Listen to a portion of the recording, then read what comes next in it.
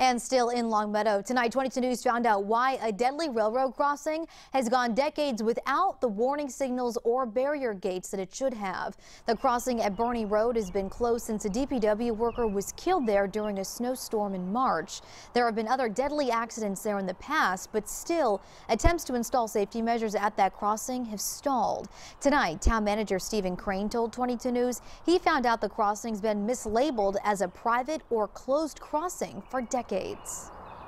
It has changed the way we're looking at it, or that everyone is looking at it. And so I do know that there is a renewed commitment to evaluate the crossing now that everyone is on the same page that it is a public crossing. The crossing is used for Amtrak rail lines. Crane said once a diagnostic evaluation is complete, it'll be submitted to Amtrak for review. At that point, Amtrak could voluntarily decide to install signals and gates, or they could be forced to by the state.